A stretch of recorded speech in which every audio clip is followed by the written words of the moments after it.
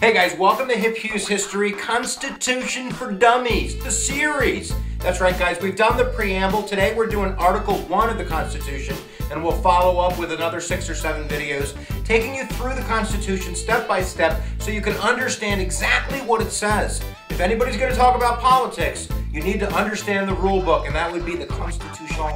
So whether you're in middle school, high school, college, or you're cray-cray on the internet, we're going to do it nice and dandy for you here right now. So I'll do the teaching, you do the learning, ding dong, here it goes. All right, Article 1, guys, there's 10 sections, so let's take you through each section, starting with section number 1. That deserves a title.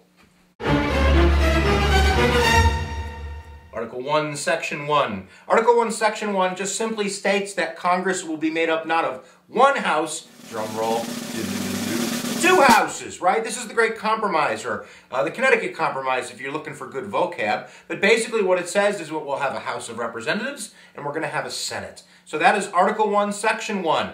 How simple is that? Article 1, Section 2, guys, specifically deals with the House of Reps out of that Great Compromise and some of the attributes that are important to know. Number 1, I always use the analogy of a mad dog, and you'll find out in a second why I call the House of Reps a mad dog. But number 1, it relates to direct democracy. Section 2 clearly states that the House of Reps will be directly elected by the people of those states. That direct democracy is the only instance in the original Constitution where the founders trusted ordinary people, white men with land, to elect their representatives. So that's in Section 2, that they're directly elected. And that analogy of the mad dog lends itself to that concept, that a mad dog must be on a leash. In class, we have a prop, we have a leash, and we put DD on the leash, and we attach it to kind of a plush little puppy dog. And that represents the idea that that plush little puppy dog, which is a mad dog, needs to be leashed to the people. That's a tremendous power that that dog represents in terms of being able to pass laws and take rights away, yada, yada, yada. So we want the people to at least have one hand on a leash so they can yank that part of the government if it's getting out of sorts and it's not representing the will of the people. We also want to make sure that that leash is quite short. You don't want to put a mad dog on a 15-foot leash unless you want a lawsuit. So that concept of a short leash is also in Section 2, that they will serve for 2 years. So the leash works out really well if you want to understand the concept of direct democracy and the 2-year term gig. There's also requirements for being a House of Rep member to be eligible to run. Number 1, you have to be 25 years old and you have to be a resident of your state for 7 years. So that is what it is. Also in Section 2, we have the idea of how we're going to calculate the number of reps that each state's going to get. We're going to find out that the Great Compromise created a House of Reps where each state would be represented by the population that their state has. So the larger populated states would get more representatives. And it gets a little bit complicated in terms of the number. 435 was set in 1929. But no matter how large we grow, it all depends on the census. Every 10 years we take a census, and that census tells us how many people are living in New Jersey and how many people are now living in Minnesota. And then we take that 435 and we allocate those numbers proportionately. So each state gets a number that's representative of the people that live in that state. So also in that Section 2 is that every state has to get one. So for instance, Wyoming has one House representative member, even though they probably don't deserve one. They probably deserve like half of one, but they get at least one. Large states like New York and California and Texas have 30, 40, 50 representatives. Now, that state is then given the power to determine those congressional districts and how those lines are drawn. But let's stick to the Constitution. We also had the 3/5 Compromise that was part of that section, but that was nullified by the 13th Amendment. For every 5 slaves that a state had, they would get 3 people counted in the census, and those 3 citizens or people were then used to get more representative power. So how terrible is that? We also have the method by which the House of Representatives will choose their speaker. It's called the Speaker of the House, and that would be by vote of themselves. So whatever party is in power generally is going to get to pick the speaker. And they also get impeachment power in Section 2. Impeachment power allocated to the mad dog, which represents the teeth. That's the idea, that the mad dog has those teeth which they can impeach the president and impeach judges. But impeachment power is quite powerful. Doesn't mean you're kicked out of office. It means that you're going to go to the Senate and there's going to be a trial. Then you might get to leave. But it's that idea that they have that power, those sharp teeth. So, Mad Dogs, House of Rep members, and remember, only 2 presidents have ever been impeached. That would be Bill Clinton and, you know the other one, don't you? I'm not going to tell you. It's Andrew Johnson. All right, let's move on, move on! All right, so Section 3, we'll do 1-3, right? Section 3 of Article 1 specifically deals with the Senate. We just dealt with the House of Reps. So the Senate is very much not treated like a mad dog. The mad dog concept, as we go back to the House, is kind of the idea that these guys are maybe quick-tempered, that they're dealing with local issues, they're going to be passionate and factionalized. So therefore, we need another body, if the House is cray-cray, that's a little bit more tempered, a little bit more like the wise old men and women on the hill up there. So that idea in the Senate is in a few different attributes. One would be, and this is Section 3, that they're going to serve 6 years in office. And they weren't even leashed. The states were allowed to choose their own senators, and very much that became a power of the elites of the state, picking senators that represented their views, maybe not the views of the people of the state, but the concept was that they would serve for 6 years, and that 6 years would give them, you know, kind of waiting time. So if there was kind of an issue, maybe the people were against, but it was in the best interest of the nation, you could vote for it, and you had 5 years maybe before you had to face the electorate. In fact, the Constitution in Section 3 has them being voted on a rotation basis. Only 1/3 of the Senate can be up for election. So every 2 years, the Senate has 1/3 transfer rate. And this kind of, you know, tempers the idea that you're going to get like a quick revolutionary concept to kind of flood the country, because the Senate is always going to have 2/3 that have been there for a little while. So that's another attribute of Section 3. Instead of 25, we bump it up to 30, so you got to be 30 years old in order to be a senator, and you have to be a resident of the state that you're running for 9 years before you are eligible. Also, the Senate, it clearly states in Section 3 that the Vice President of the United States will preside over the Senate, but they only get to vote if there is in fact a tie. And there's been some big instances in American history where there's been tiebreakers. Al Gore, I believe, in the '93 Clinton budget. But for the most part, they, you know, kind of chill. They don't go to the Senate very much. They're kind of busy doing the other things. But interestingly enough, it's the only part of the government that has one foot in 2 branches. The executive branch being vice president with the president there, right? And now having 1 foot in the Senate, at least as kind of the, you know, titular head of the Senate. What else do we want to say? In Section 3, we have the President Pro Temp position. This is the person who presides over the Senate. It's a voted-on position. And later we're going to find out that the Senate Pro Temp, I believe, is in 4th in line to be president after the Speaker of the House. Also, we go to the impeachment concept. The impeachment idea of biting the president is in the House, so the wise old men and women on the Hill are going to have the trial. And that requires a supermajority, 2/3 in order to convict or get rid of a president or a judge. And that is called a supermajority because it's more than half, and it means that it damn well be really important and clear before you all go out doing that and such. That's the idea, that it tempers change. We want you to understand that there's powers in the Constitution, and there's, you know, some tremendous things that can happen. How about that for fancy language? But they're all tempered. They're all slowed down in a sense to make sure that we do things with consideration and with deliberation.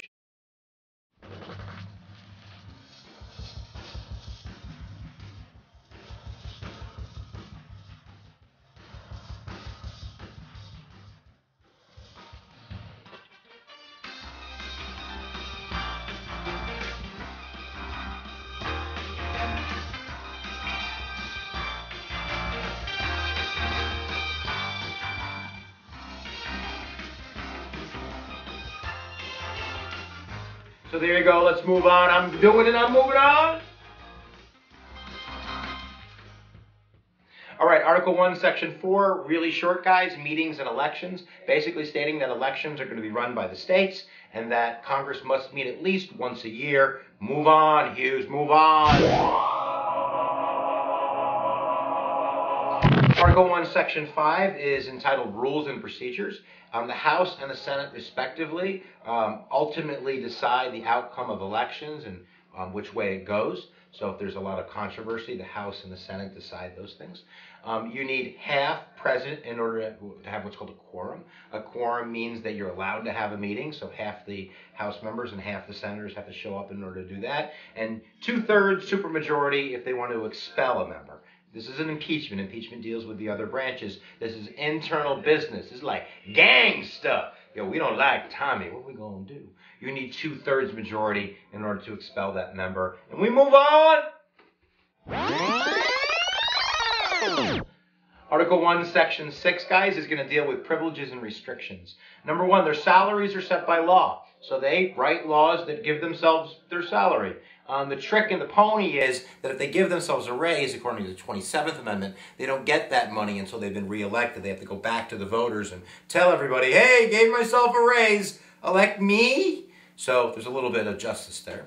Also, anything that they say or do in Congress, they can't be criminally prosecuted. There's almost like kind of a shield around Congress. And this is to allow them, I guess, to do their business the way that they see fit. If they're going to be punished, I guess they're going to be punished by the voters. They also cannot be arrested traveling, according to Section 6, to and from Congress unless it's like a high crime or treason or something like that. And they can't have any other government jobs. We don't want them to have one hand in the legislative branch and another hand in the executive branch, and then maybe a foot in a judge's robe because of separation of powers. But that's pretty much it. We're getting to the good stuff here, guys. Article 1, Section 7, guys, is going to deal with bills and laws. Number 1, the House of Representatives is giving the sole power to start revenue bills, tax bills. And this goes back to that Mad Dog concept, right? How cool are analogies. That the teeth, those sharp teeth used to impeach the president, also can bite you in the ass financially. They can raise your taxes. And the reason they're given the power is because if they do that, what are you going to do to the leash, baby?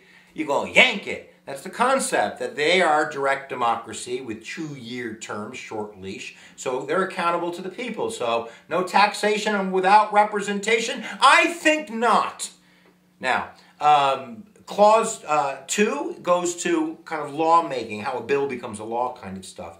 Basically, both House and Senate must come up with the same bill. There's a lot of stuff that goes into that, in committees and subcommittees and conference committees, joint committees. But at the end of the day, the bill that gets sent to the president was voted on and passed by a simple majority in the House and a simple majority in the Senate. Now that the president has gotten the bill, he actually has 3 choices. Now, I thought there was 2, right? He can sign the bill, and then everybody has a parade. He can veto the bill, and then it goes back to the House that it originated from. So if the Senate passed it first, it goes back to the Senate. If it was originated in the House, it goes back to the House, and then they can start the override veto procedure. So they can be like, you think you're going to veto my bill? I think not.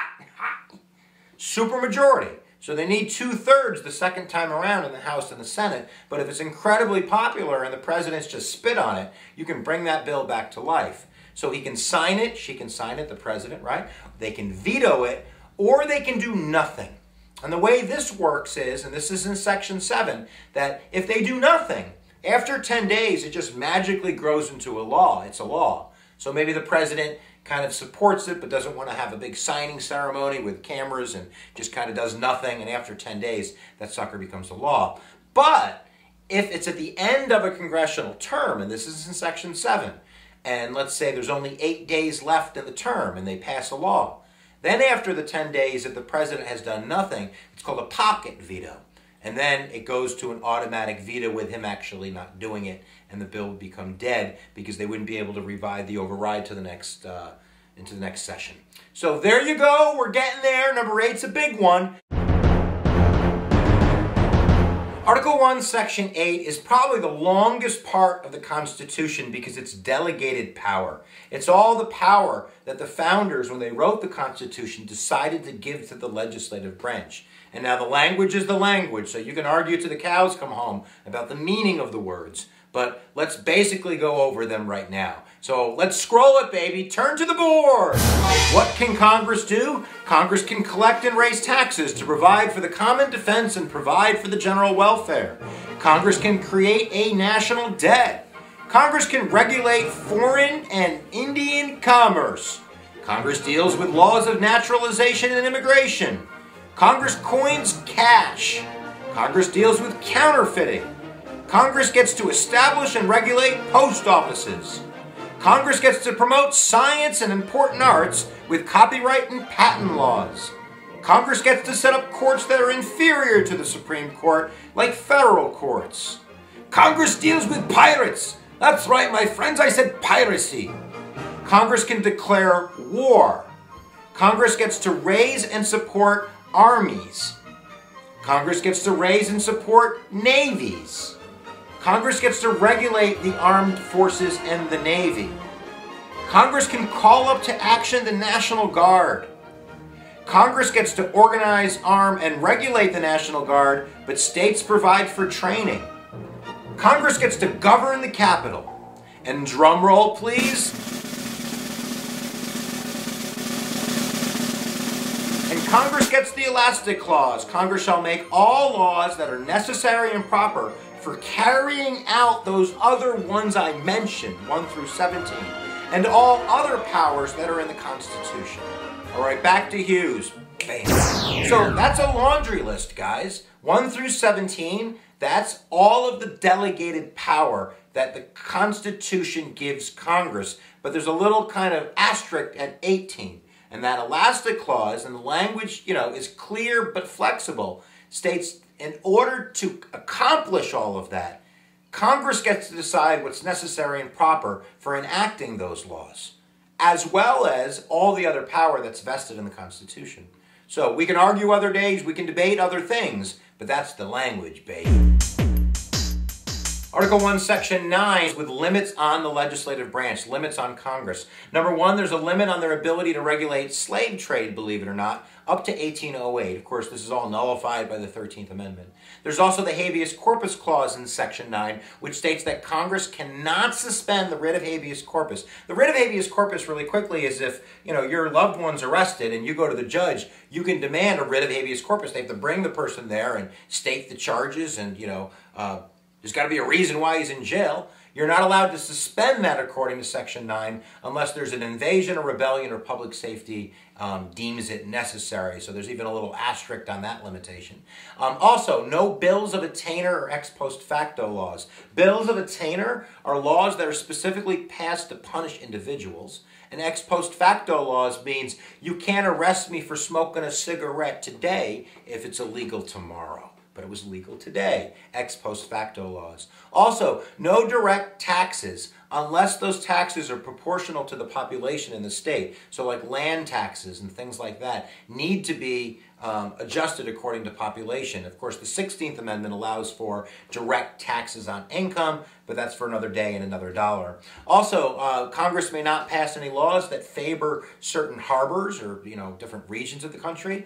Also, Congress may not spend any money unless there's a law that spends the money. They can't just stick their hand in the cookie jar. They have to actually attach it to some type of law.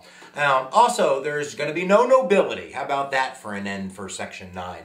No congressional laws that make kings and queens and princes. And if you're a member of Congress, you can't go and get knighted in England because that would be a conflict of interest. So those are all the limits on congressional power, the big ones being the habeas corpus with the asterisk. Definitely if you're in a college course or an AP government course, you want that bill of attainder and ex post facto laws because they love the Latin. I love the Latin ladies. All right, here we go. We're almost done. Get out of here. Article 1, Section 10, just to wrap up, is just kind of a little hand slap on the states to repeat some of the legislative powers that we don't want state powers doing as well. So, for instance, no bills of attainder, no ex post facto laws, no granting nobility and stuff like that for the states. States are not allowed to enter in with treaties with other states or other nations, form alliances, or coin their own money. States are also not allowed to exercise taxes, import and export taxes on products leaving and coming into their state. And certainly, states cannot declare war. How would you like that? Georgia goes to war against Nicaragua. That would be great for like a betting table. Who would win that one? All right, there you go, guys. I'm done. But you're not done with Hiphughes history because we got about 200 videos, guys. Check them out. We also have links to other great EDU channels that you're going to want to check out by clicking the description below. And certainly, if you haven't subscribed to me, what the hell? What are you doing? Look at it, I'm sweating. You got to subscribe, and maybe you could win a pony. So there you go, guys. Where attention goes, energy flows. We'll see you. See you in the locker room.